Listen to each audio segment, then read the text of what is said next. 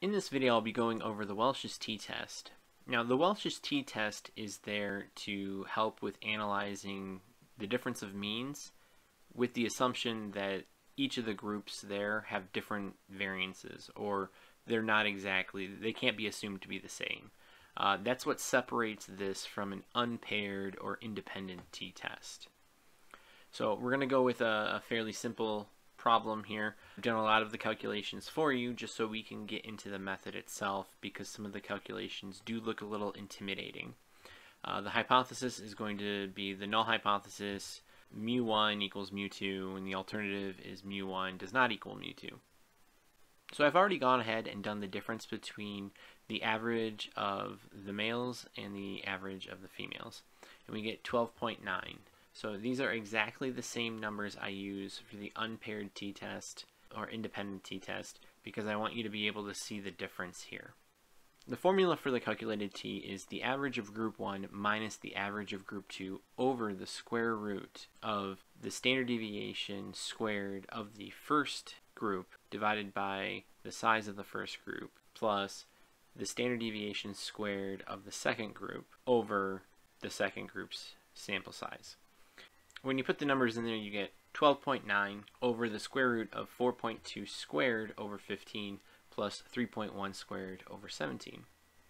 Simplifying it, you have 12.9 over the square root of 1.176 plus 0.565. Now, the reason why I wanted to show you this in this step is really to focus on the left and the right side of the denominator in the square root. The 1.16 is associated with the first standard error calculation, and the 0.565 is associated with the second standard error. And this yields a t-value of 9.78. So I have this information here just so you have it as we're going through the next step. The next thing is to calculate the degrees of freedom. This is the equation for the degrees of freedom. That looks like a nightmare. But remember earlier I told you to remember what the numbers were for the standard errors. The standard errors are in here twice. So you have it once here and then you have it once here. And so since you know what the standard error is for both of them, and it's a simple calculation with the sample size, you get 1.176 plus 0.565, all of that squared, divided by 1.176 over 14 plus 0.565 over 16. And so this simplifies that calculation really fast, so you don't have to go about putting this in your calculator in the most extended way possible. And so to simplify, you get 3.032 over 0.084 plus 0.035, which gives you 25.409. And so then once you have the degrees of freedom in the decimal, you just round it. And so because it's less than half, we round down to 25.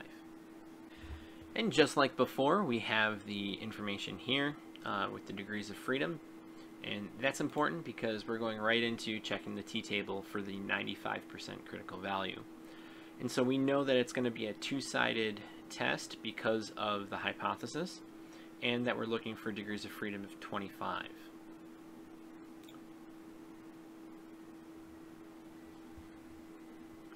From the table, we get a 2.060 for the critical value, which means that given the calculated t of 9.78 being greater than 2.060 as the critical value, we reject the null hypothesis that the sample means are equal. Now, I do want to just emphasize a few things when it comes to the differences between the unpaired t-test and the Welch's t-test. In this case, Welch's typically has a lower degrees of freedom. So in this case, we have 25. Using the same numbers in the unpaired, you can see that we got a degrees of freedom of 30. So if you ever want to validate between the Welch's and independent, use the same numbers. If the degrees of freedom is less than for the Welch's, you probably did it right. If the Welch's is higher, you probably did it wrong. If you found this to be helpful, please like and share this. If you have any questions, please leave them in the comment section. I regularly respond pretty fast. Thank you for watching, and stay nerdy, my friends.